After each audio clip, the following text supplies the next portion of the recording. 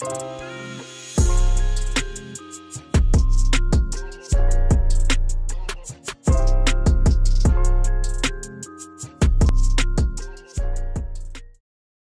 going on, guys? We're back with a brand new video, and today the Charlotte Hornets have waived Xavier, Sneed, and DJ Carton, who were both on summer league, training camp, preseason deals. They both have been waived by the team.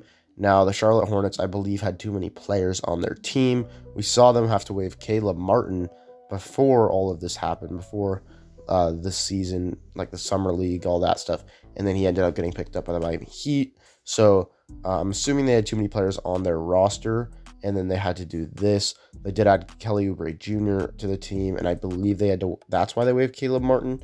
I could be mistaken about that, but they do have a lot of players on their roster, so these two did have to get waived.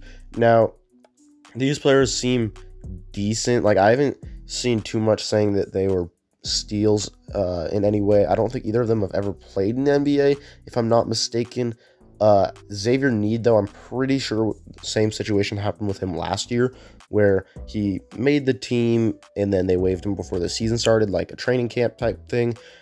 But I don't think either of them ever played an actual game in the NBA, and nothing leads me to believe that they are anything crazy. I think that they are kind of just average guys, that average NBA level guys that, you know, go into this, and you kind of expect them to get waived, but you could definitely see them getting a two-way contract eventually, or this happening for years upon years upon years.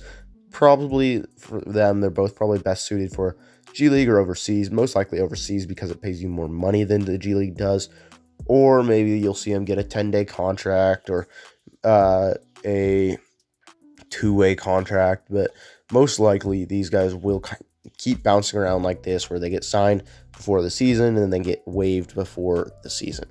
That's how these players, it kind of works out to happen like that, and I'm assuming that is what's going to keep happening to them, because I haven't seen anything that says they are outstanding players, because obviously if they were, they wouldn't have got waived by the Charlotte Hornets, because Hornets aren't that great of a team.